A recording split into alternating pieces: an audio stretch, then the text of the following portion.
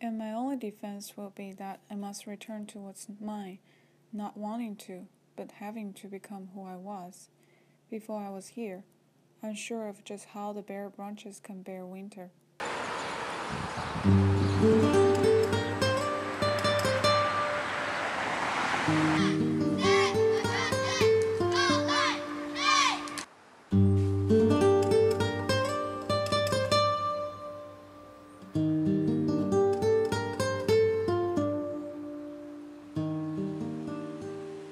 Nestled in the northwestern corner of Ohio, Toledo, the glass city, once known for making Jeeps and, of course, glass, has faced challenges associated with many Rust Belt cities: blight brought on by population shrink, commercial deinvestment, and the isolation of working-class neighborhoods via bridges and underpasses.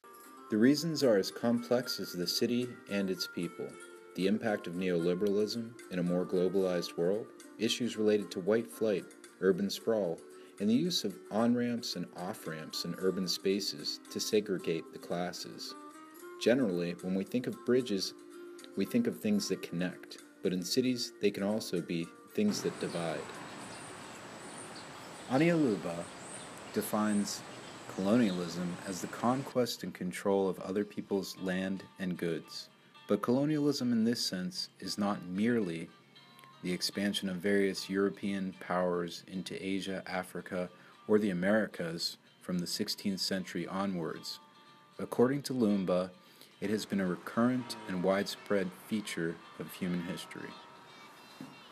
Internal colonialism, a concept we argue is alive and observable in Toledo, Ohio, is a branch of colonial theory that asks questions. Questions about the distribution of wealth and power within a nation-state's own borders. It's been explored by the likes of Leo McCard, Pablo Gonzalez Casanova, and Nicholas Thomas, and it asks us to think about how those best associated with wealth also enjoy the best access to the services, funding, and infrastructure provided by local governments.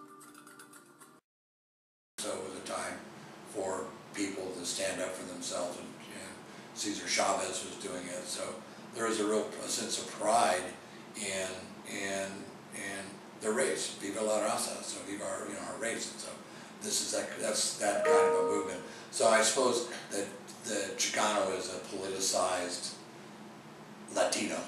Because you can see how bright the colors are. They're really bold. They're vibrant. Yeah, they're very vibrant. The murals you've seen in South End of Toledo are the legacy of the muralist art movement, which came to prominence in the American Southwest during the late 1960s. The movement wishes to create positive social change against racism and conflict. At the same time, it inspired the Mexican-American community, specifically young people, to engage in issues of social justice. This form of art, known as social realism, used to portray Mexican history through mural painting in public spaces and was made popular by some renowned painters like Diego Rivera from the 1920s. With the Chicano movement across the United States emerged a wave of cultural movement among Latino communities who wished to express self-respect, assertive group identity, and values of cooperation. Peruvian-born art activist Mario Torrero is a key contemporary student of the muralist movement. Torrero believes in the transformative power of art in creating communities and bringing people together. Calling himself an artivist, Torrero joined the Chicano movement when very young and has worked as a muralist. He is passionate about teaching young generation how to paint and what painting might express. These colors go together. Unlike people who grew up in Latin America, Latino communities in the United States are facing distinct challenges.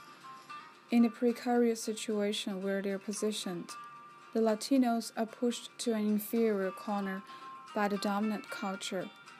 Like the old South End of Toledo, forgotten and left alone after the economic downturn, sealed in a perpetual otherness, ethnically, culturally, how and is politically. 75 used to sort of segregate the city. You were talking about that earlier. Well, that freeway comes through, you know, it certainly delineates a border there, but you know, you drive through that, and one side's the barrio and the other side's not. You know, Kind of barren as far as the buildings. Is it a way of saying this is our place, or what are the murals? I think the murals, and Mario talks about it too, and it's like, it starts a dialogue. You paint a big mural, it starts a dialogue. You know, it's like the starting of a dialogue that actually gets people to talk about differences and about their issues. But that was certainly one of our goals. I think another one of our goals was to sort of to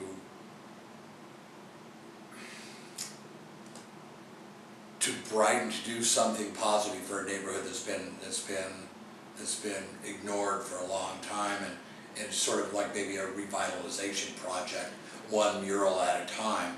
And we've been doing it for 5 years, so now we have 20 murals. And off of that spun off, there's other mural groups now that are painting in other parts of Toledo. Initially used to express the history, culture, and religion of its people, these murals in South End of Toledo maintain its Chicano tradition, but are embedded with new meaning with the collaboration in the creation process.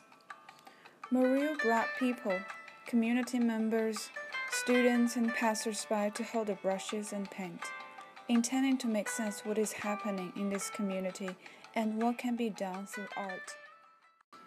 It is also through these murals that we have a chance to witness a reconstruction of Latino identity with multiple non-traditional elements.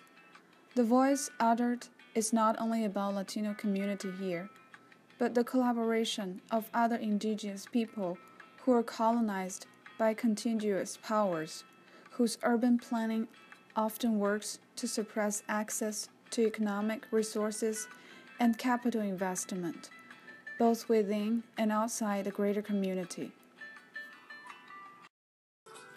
Dr. Ricketts says in the 5 years he's been working with the mural project, he's received support in the way of honking horns from pleased citizens and letters of support from neighborhood residents. One such letter came from 15-year-old Tony Castillo, who said, "Dear Mr. Gordon Ricketts, you and your helpers turned an old, invisible, boring underpass into the most talked about creation in my neighborhood. I want to thank you so much for doing this for our community and just making the South End of Toledo beautiful again." It is through these mural paintings that people dwell here strive to locate a sense of belonging, the distinctive cultural heritage from their ancestors, the marginalized language, the vibrant color, seem to remind them who they are and who they are not. The muralist movement in Toledo is a new colonial process by taking deserted public spaces as canvases, but it is more like a post-colonial resistance to decolonize the South and their identities from modernity, imperialism, and the poverty they brought about.